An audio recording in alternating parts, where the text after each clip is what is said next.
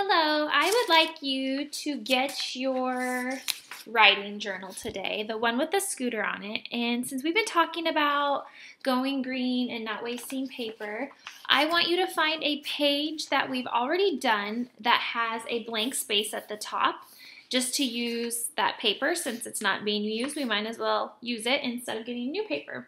So I just pulled a random page that we did a long time ago, and I did three circles at the top, a P for penny, and then I wrote 1 cent, an N for nickel, and then I wrote 5 cents, and then a D for dime, and then I wrote 10 cents to remind myself what they are.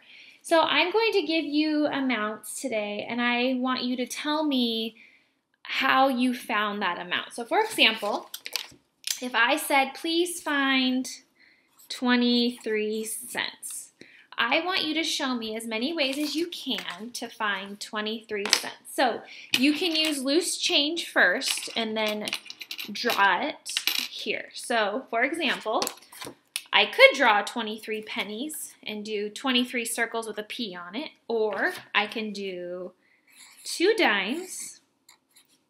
So I can do 2 circles with a D to show me dime, and then 1, 2, 3 pennies. That way you show me that you know how to find a certain amount of change. So this is what we're going to do in a little bit, but I just wanted you to know what paper I want you to use so that we can go green.